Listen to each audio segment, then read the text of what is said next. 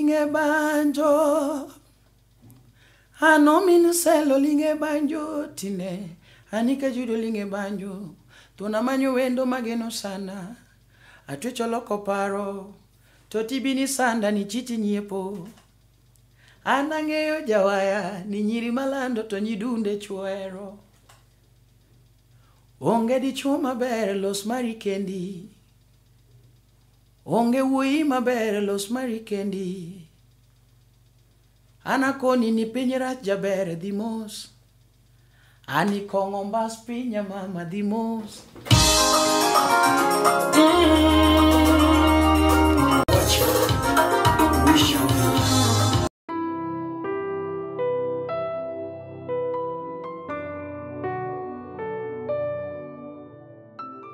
My name is Javan Onyango Otieno, popularly known as Javan Mac Ajudo, and I come from Kolwa, Kanokolwa. We originated from Nyakach Kasai, and there in Kanokolwa I come from a small village known as Kasai.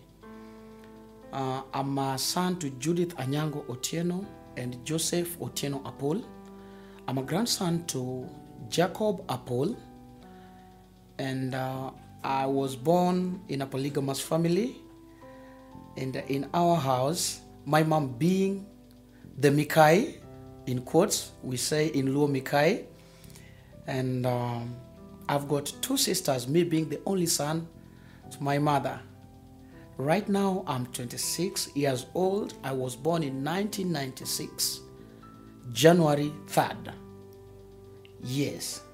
So that's all about me.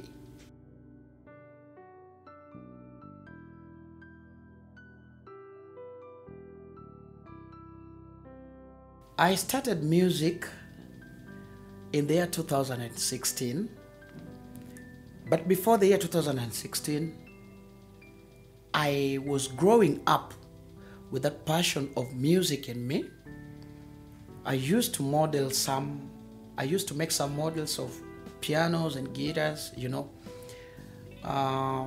and I used to be a pianist in church from the year 2000 and the year 2012, and I used to fellowship with the people of Repentance and Holiness Ministry, me being a pianist and a vocalist at the same time. So in the year 2016, I was out of Repentance and Holiness, so I used to hustle in some other churches playing keyboard just to find life for myself and also to support my family back at home. So one day I was just walking in a hero, just roaming around, taking an evening walk, and I happened to meet a guy by the name Sheriff Gerald Otieno, who by then was managing an artist by the name Vinny Camela. Since I went my high school, I went to Withrow Boys, and Sheriff happened to be my school bursar. And now when I started facing life again, I met Gerald when he was now managing an artist by the name Vinny Camela. And he told me, I'm managing an artist, and since in school I used to see you playing piano in church, we lack a pianist, we lack a keyboardist. Can you please come and assist us? There is money. Of course, you won't do it for free. You'll be paid. So since me as well, I was hustling, I was looking for life, I was trying to find something for myself, I gave in, and I was taken to a club where Vinny was performing. I started playing piano, and upon touching the keyboard, Vinny Camela happened to love my touch, and I started working with him as the main pianist. We worked with him despite the challenges we were facing, but we really worked nicely until the year 2017 towards August. Wood Phoebe had a concert in Ahero, a place known as Embassy Lounge. So it happened that I joined that concert because I went there to help Vinny in keyboard, because he never had some good pianists, so I had to go and help him. And I had a small studio which I was running in Ahero. That studio, I started it with the help of some of my friends, and the studio was known as Velox Records. So under Velox Records, I was working there during the day. At night, I'm in the club playing music with Vinny. So I went to attend Wood Phoebe's concert, where Vinny Camela was the curtain raiser. So after the event, Wood Phoebe was having a short break, and I went there, and I got the chance to meet Wood Phoebe. I told him that I'm a music producer, I'm a vocalist, and there are some songs that I've produced. He listened to them, and I told him I would like to work with you under Barikiwa Studio. He told me, just give me your contact, you to take my number, we'll communicate. I remember the following day I tried calling him, and I think due to the concert, he was tired, maybe he was still asleep during the day. He happened to call me the following day, and he asked me, which are some of the software you're well conversant with when it comes to the field of audio production? I told him that I named some of the softwares that I'm using, and he called me to Nairobi. I went to Nairobi. I visited Barikiwa Studio. I was well oriented. He took me through the orientation, and he told me to come back on a Monday. So on a Monday, he told me to carry all my belongings. So I went to Barikiwa Studio. By then, Barikiwa was at Greenspan Estate. So I went there. I started working. I was given an interview. By the way, the interview was very much practical. I did a song. I recorded them a song, which he did a collabo with this guy, a popularly comedian known as Oga Obina, and the song is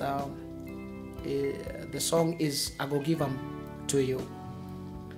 So after that, I started working under Barikiwa as a producer, and I recorded so many artists: Tony Ndiema, Javan Mac Ajudo, I can't name all of them. So there is a day Wood Phoebe had a concert in the US, and he was going to the US. So I was the one who was left in the studio. I and a certain guy known as Mato Unyaseme, who was the manager of Barikiwa. So I used to ask myself, why is it that Barikiwa Studio is only recording Ohangla and gospel? I know very well I can do gospel because my background and how I was raised in a church. I was a church boy, and my background also, I was raised a God-fearing guy. I know very well that with gospel I can do gospel well. Why can't I try Ohangla? Then I tried Ohangla. And I did my first song, Mama Cindy. When I did Mama Cindy, Wood Phoebe came back from the US, and he listened to that song. Then he was like, whose song is that? It's so nice. Then I told him, that's my song.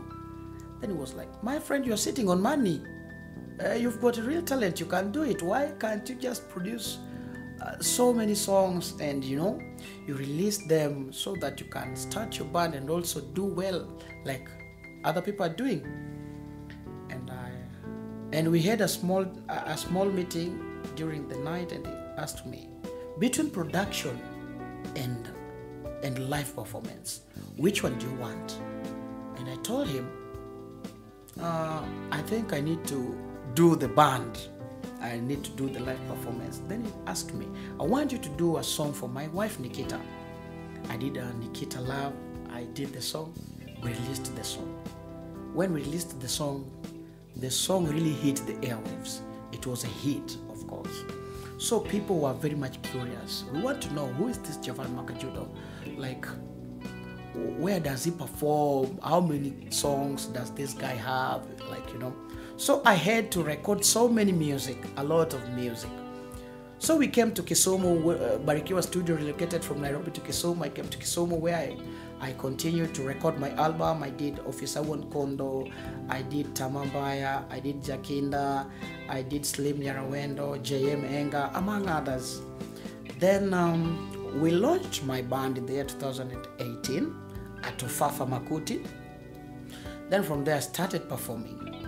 So I started music, or I ventured into music, because I can say I personally am music. The good definition of Javan is I am the music.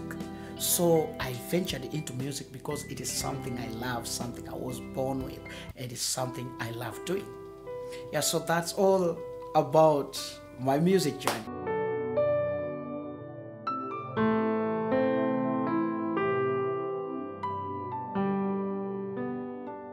Right now, I've released like around serious music. I've released like around 32 songs, and my first album was Slim Wendo, and that album, I think it had around 8 songs. It had 8 songs in total, but after that I dropped some single tracks. So I can say that the most interesting album that I'm having right now as Javan is my second album, which is not yet released, and the album's title is Chuny Wendo. Nyathini Chuny Wendo chunchimo gimamit mobo aero sana. I really love that album because the energy in that album, the energy that the energy I had when I was composing that album, the voice in that album, the production quality in that album, the video production quality in that album, and the creativity in that album is just of another level compared to all the tracks I've been doing before. So my Chuny Wendo album is yet to be released, of which I'll communicate the date. When will I release this song with this album, where and time. So just keep on following Javan Mac Ajudo for more updates. Yeah.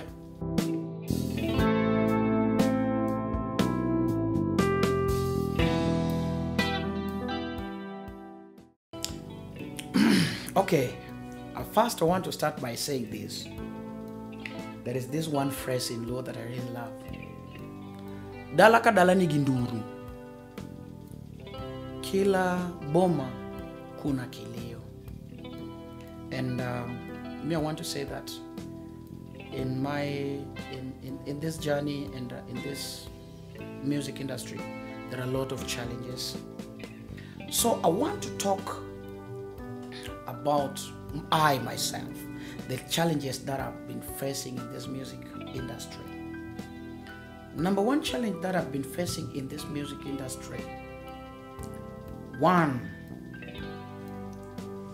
is there is this issue that I can say that number one, lack of good promoters and people who can support your talent, you know.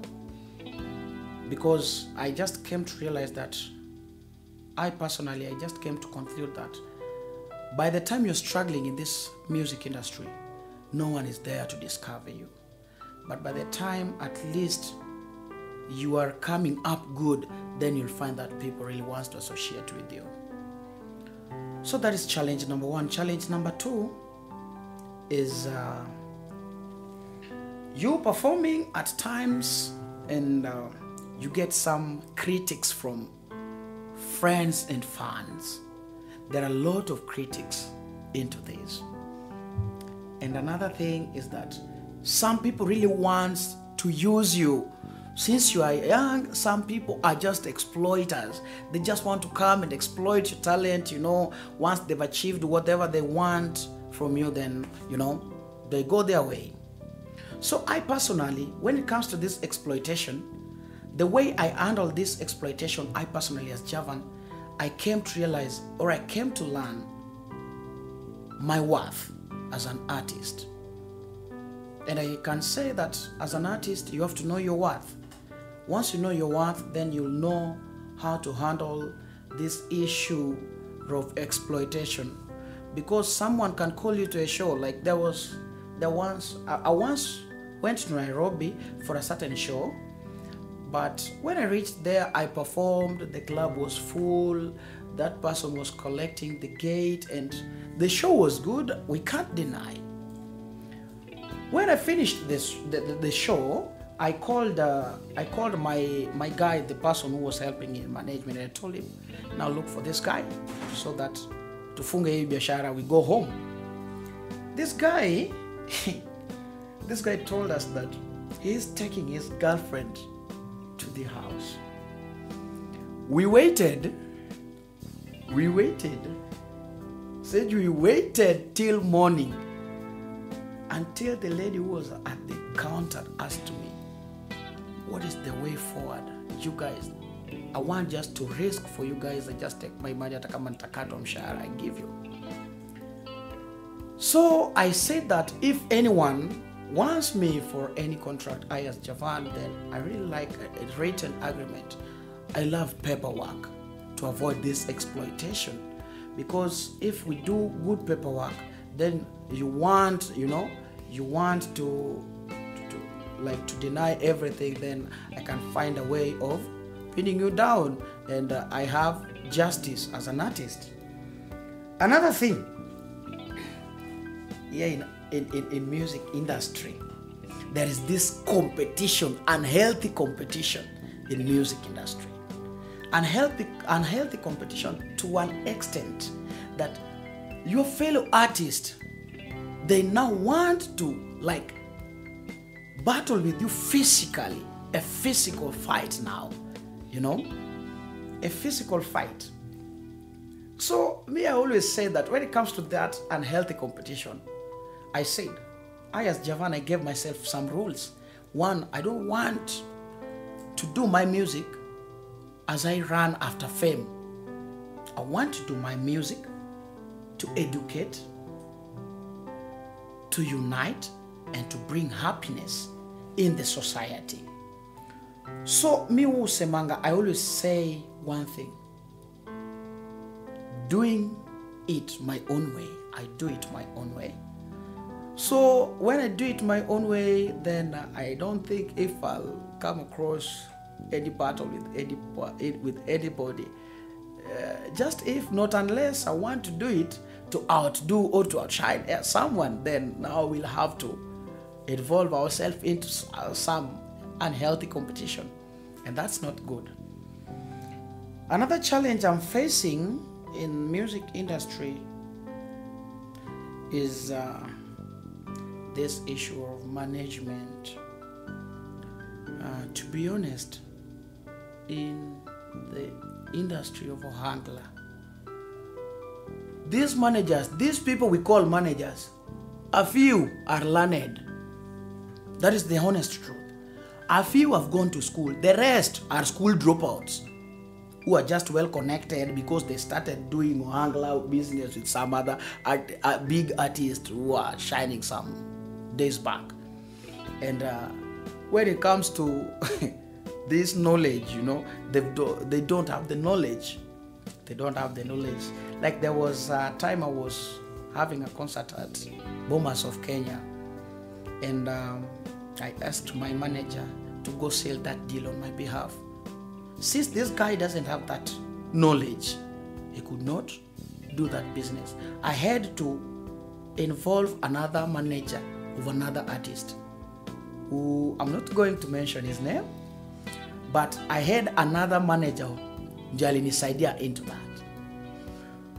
So finding a well-learned manager who can manage you well in this Ohangla industry is not easy. Not easy. So far I can say those are some of the challenges I personally am facing in the music industry. But I thank God that I've got solution to all of them. I know how to do them my way, and at the end of the day, I overcome them. Yeah.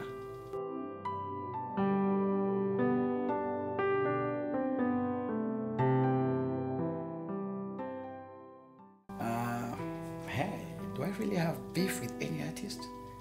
Do I really have?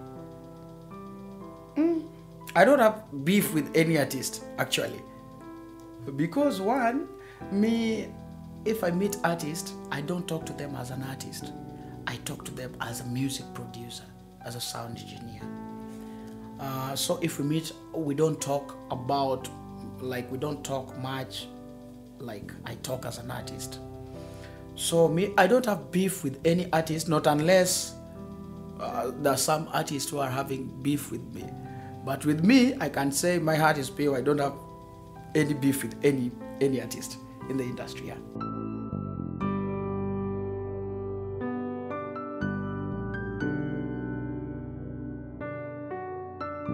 Yeah, I'm really mentoring a lot of people, so many people, and some of them are not into Ohangla industry, Ohangla fraternity. Some are doing genge, some are doing bongo, some are doing reggae, some are doing kapuka, different genres of music. But really have so many people who I even signed under my label, Melo Music Empire. So I really have so many people I'm mentoring. Yeah, there's so many. There are like around 23. I've got 23 people I'm mentoring right now as we speak. Yeah.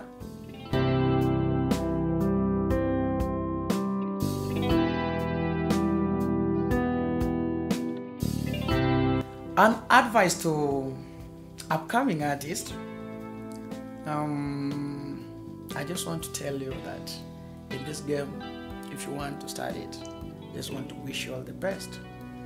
And I want to tell you this: if you want to start, or if you want to venture into music,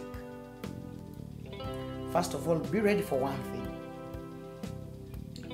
Number one, you must be so. I think you need to enhance your shock absorbers, your stress shock absorbers. You know, nasema kaa ngumu, lazima ukae ngumu. For you to do music, lazima ukae ngumu, because there are a lot of things that may really like make you feel less than a person when you get into music. Some people will make you feel less than a person. Some people will really, critics are so many, it's too much. So all you need to do, number one, you have to know what you want. Why do you want to do music? There's some questions you have to ask yourself and answer them. Why do you want to be an artist? Why do you want to be a musician? What do you need in music? What is your time span in the music industry? What do you want to achieve? Those are some of the things that you need to ask yourself, and make sure that you as a person, you answer yourself. Get ready for critics. Get ready for neglections and rejections. Those are part of the game. Scandals, those are those are, I can say those are daily meals of music, or once you become a public figure. Those are daily meals. So you have to pray God, ask Him for wisdom to help you overcome all those. But I wish you all the best.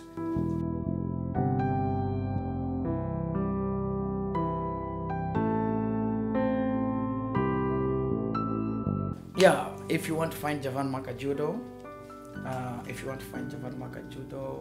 you can follow me on Instagram at Javan Mac Ajudo. You can follow me on Twitter as Javan Mac Ajudo. You can follow me on Facebook, Javan Mac Ajudo. And all those platforms that I've just mentioned, you can find my contacts there. So you'll get my direct number, you'll get my WhatsApp number, we can talk. That's it. Yeah.